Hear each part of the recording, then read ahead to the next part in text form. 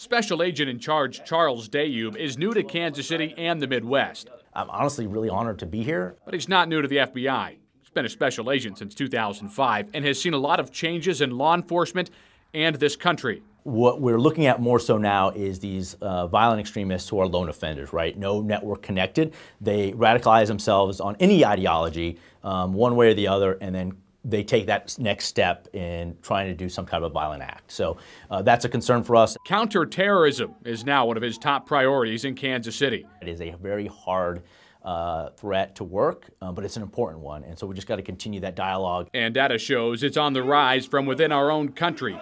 A joint report from the FBI and Department of Homeland Security released this year shows that 2019 was the deadliest year for domestic violent extremist attacks since 1995, with 32 people killed, 24 by white supremacists. Special Agent in Charge Dayub admits these cases are hard to work because many extremists are lone wolves. Typically, the lone offenders will confide in someone, or someone close to them will see some type of change in their behavior or their actions. Which makes building community trust in the FBI more important than ever.